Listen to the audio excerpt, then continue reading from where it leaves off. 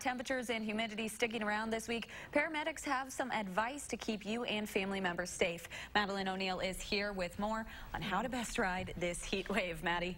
Well, Amanda, after stopping at the art fair on the square today, there's no denying it's mid-July. You can feel it.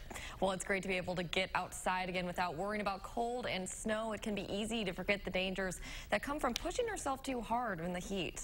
It's hot out. Yeah. Definitely. Sun's balmy. Surrounded by creativity and imagination. You just don't see this everywhere. It takes a dab of those qualities just to stay cool. Backpack's full of water. We've got a hat that if she gets too hot, we'll put the hat on her and get that wet. Especially when it almost feels like the whole state is melting. We got a glass of lemonade and sitting in the shade. While these art fair on the square visitors have it down. It's plenty hot, but you expect it.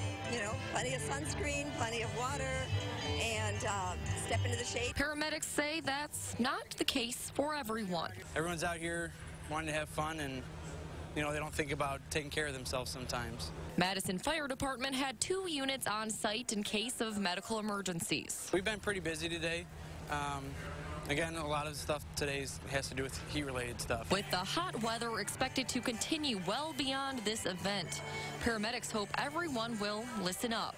Worst case scenario is you might have to go to the hospital. They say signs of heat exhaustion include fatigue, nausea, double vision, and sweating profusely. A patient stops sweating. That's when they might be having a heat stroke. Paramedics recommend drinking plenty of water and staying out of the heat if possible. Take it easy. Don't push yourself more than you can. But with the right precautions. It's necessary to be here and enjoy it. These visitors say the art fair is enough of a draw to brave the heat. Yeah, I think for an hour or two, it's worth it. Winter's coming.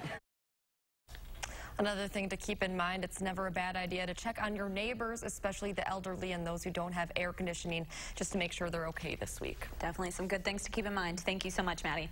Let's